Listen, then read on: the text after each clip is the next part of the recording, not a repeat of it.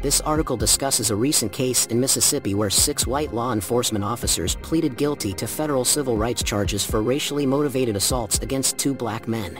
The incidents occurred in a town called Braxton, where another black man was previously assaulted by a former sheriff's deputy, who is believed to be responsible for the death of his son.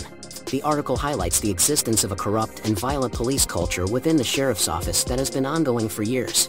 The charges against the officers come after an investigation by the Associated Press revealed their involvement in multiple violent encounters with black men since 2019. The article also mentions the fear that some black people feel in Rankin County, where the incidents took place, due to the deep-seated racism within the police force.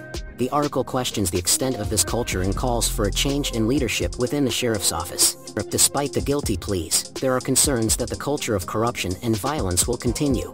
The article concludes by emphasizing the importance of internal oversight within police departments to prevent such incidents and to ensure justice for the victims.